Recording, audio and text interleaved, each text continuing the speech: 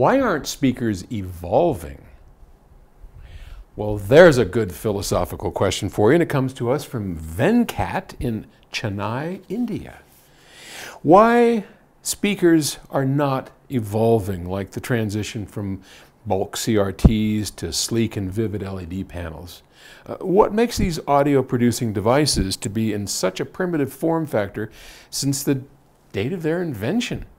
However, these video-producing devices unimaginably changed its physical form from those big tubes to, slim panels that we can hang up like pictures.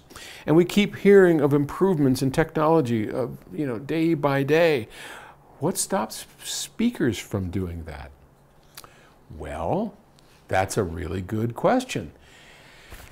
I think the quick answer to that is televisions and cell phones and, fancy watches and electronics are limited only by the imagination, battery size, physical appearance, the ability, this watch could be even smaller, but if it got a whole lot smaller, I couldn't see anything on the screen, right? So, what Google had those glasses that you could see through and then, stuff would appear on them. Google Glass, whatever it was. So all that's evolving pretty quickly because science is able to, pretty much sky's the limit. But when it comes to sound, we've got certain basic limitations that are going to always get in our way. Just like an airplane, right? Airplanes have gotten pretty fancy. From the Wright brothers to today, where you've got, a 787 Dreamliner, there's a lot of difference. But a 787 Dreamliner still has wings, still has a tail, still has a, it's essentially the same thing with different power and a larger size than the Wright brothers' old thing. And it's got all the fancy electronics, but it's still a plane. Why? Well, you still have to be able to go through the air and get lift. So really, even a helicopter is a that spinny thing on top of the helicopter, that's a wing. That's called a fixed wing, or no, the fixed wing and rotary wing, or what, I don't remember. I'm not up on all that. But a helicopter has a wing, and a series of wings that flip around and pulls it up. Unless you have a rocket or something else that's going to propel you forward, you're pretty much stuck with Wright brother technologies. And speakers, well, we have to move air.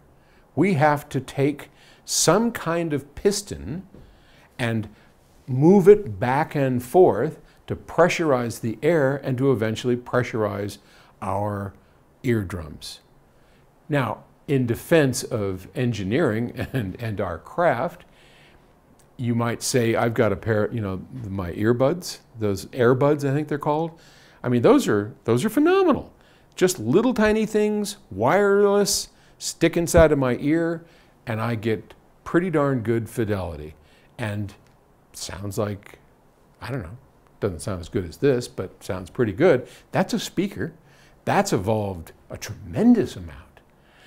But I think, getting back to the nature of your question, filling a room with sound until we can come up with some kind of transducer that doesn't require a large amount of surface area to move mass. The mass of the air has to move somehow. You're going to have large diaphragms. You're going to have woofers. Just the nature of physics and what you have to do to move air. So I think that's why, and airplanes will likely continue to have wings until somebody figures out how to defeat gravity and we get spaceships, that float around. Speakers are going to continue to be big beasts that drive sound until somebody can figure out how to move the air without physical motion of a driver. So, best I got. Okay. Great question. I love the diversity of these questions. Thank you very much, and I'll see you tomorrow. Bye.